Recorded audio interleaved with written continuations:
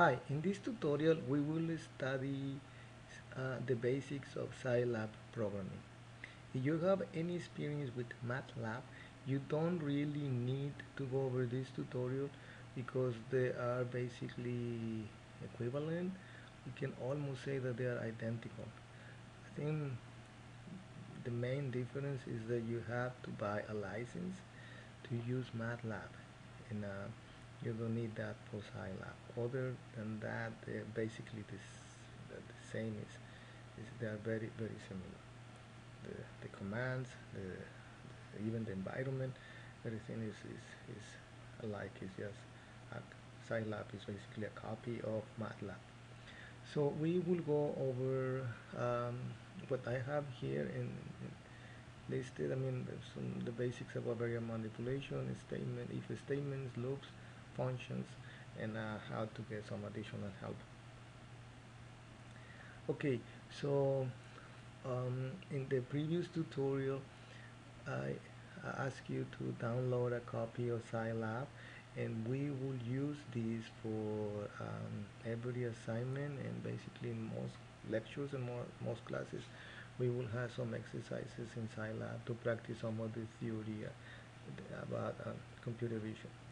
So here, what I did already, I mean, I already studied SciLab, and then you see I have a variable b, and I have function image read, and then you see that I have a single quote and the location of a picture, which is baboon png,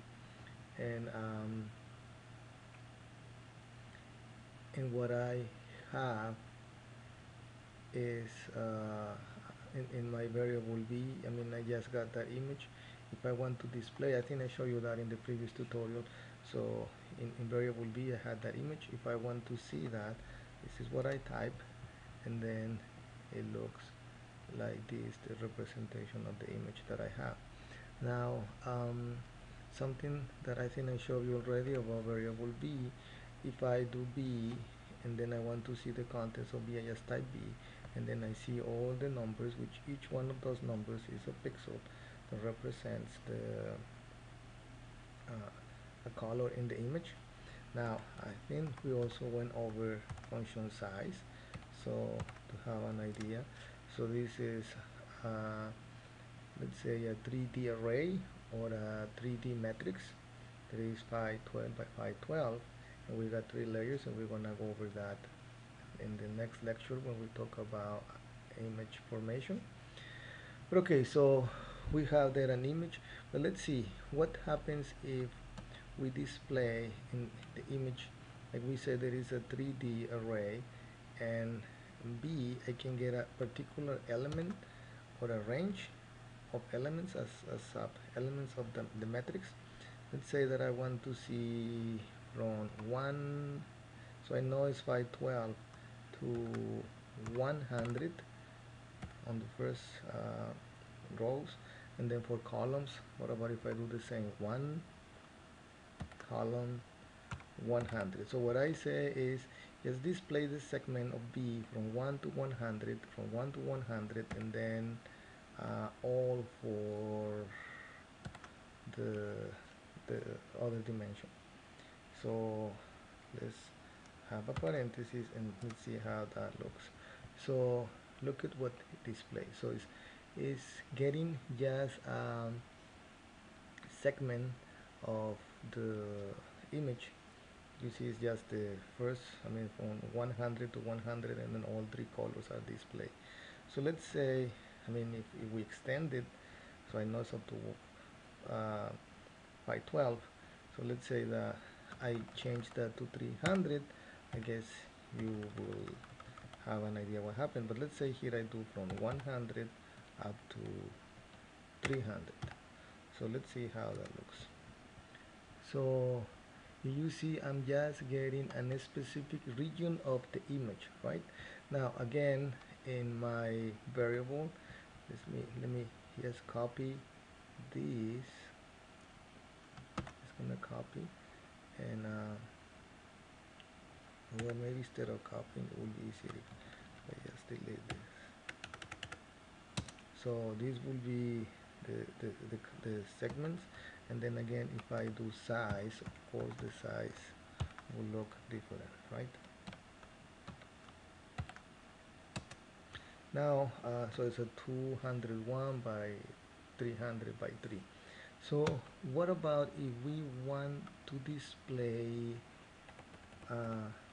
in that segment just one of the three layers? Remember that is a 3D. So what about if I change that column for a 1? So let's see what happens. Let me see. Oh, I forgot to say initial. Say, oh, no. Okay, there. So look how this is no longer in color because I'm now using all three layers, so I'm just using one of them. So let's see how that changes if I say 2, so we can compare. So you see that is the same figure, and let's see on the third one, and this is the other one. So once we do the combination of those three is when we see the colors, and that's something that I right now just want you to explore. And then again, if I want to see just, let's say, column,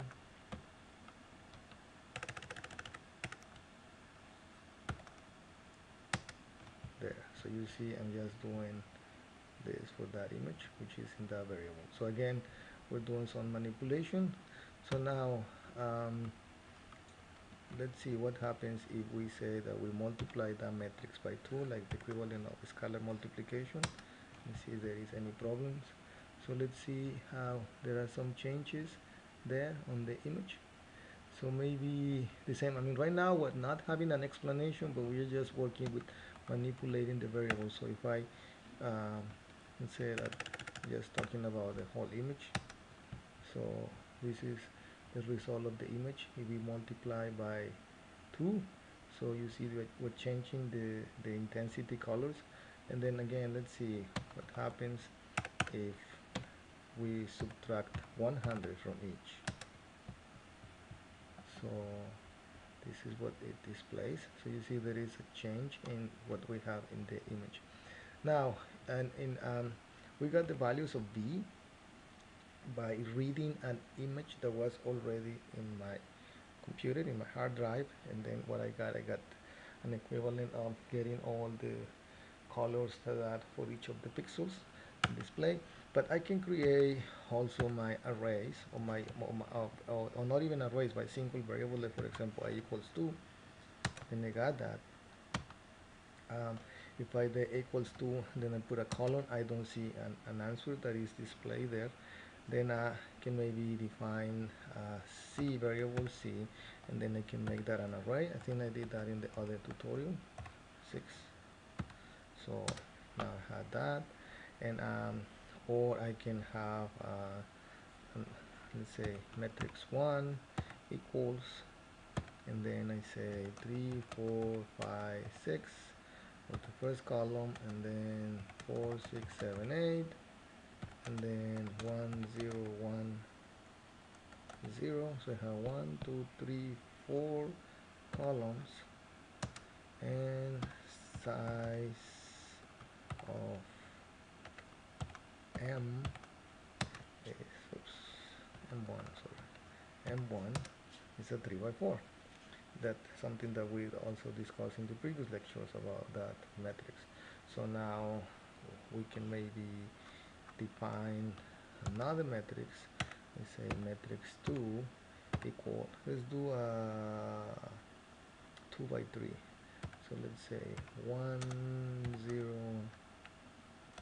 1, 1. So and then 4, 6, 7, 8. So size of M2 is that. So I don't think we can have a multiplication, because remember the rules that we talk about sizes. So it's inconsistent for multiplication. So it's a 2 by 4, and there is no way that we can arrange that. So what about if we do a segment? So for example, um, so we know that M1 is 3 by 4. So let's say that M1, let's make it 3 by 2. So let's say M1, we got all 3 columns, comma, from 1 to 2. Now we multiply by M2, and let's see what happens. So it works. So what I did, I got a segment of M1. So this is the segment that I got, which is different from the actual M1. Do you see? And the sizes, of course, are different. So if I check with the size,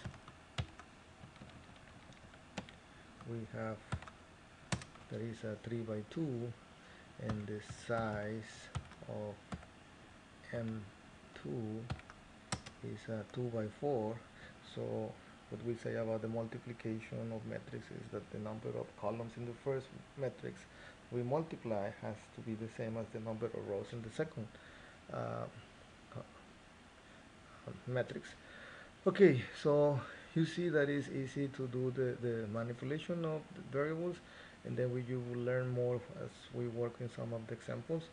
So let's see, we can briefly see the other thing that I have, the if statement and loops. So I want to at least say something about if statements. You know, it's something like if, let's say 4 greater than 5. So we have a Boolean expression then, and we say then, and then I can say something like maybe display hello, else display hi, and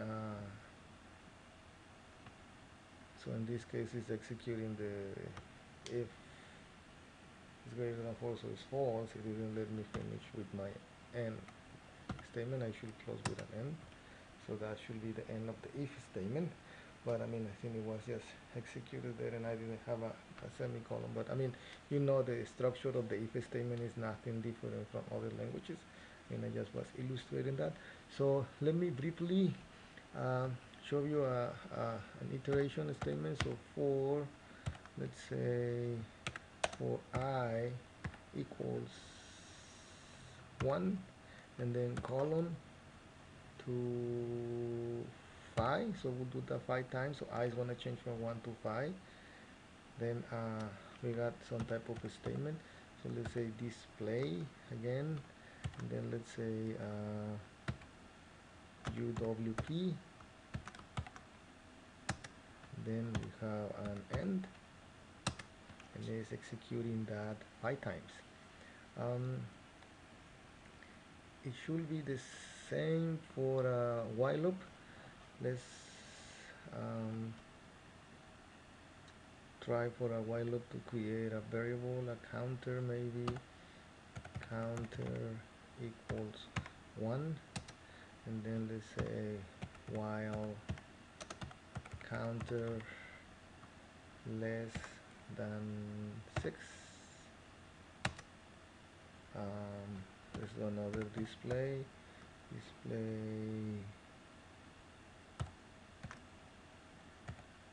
1.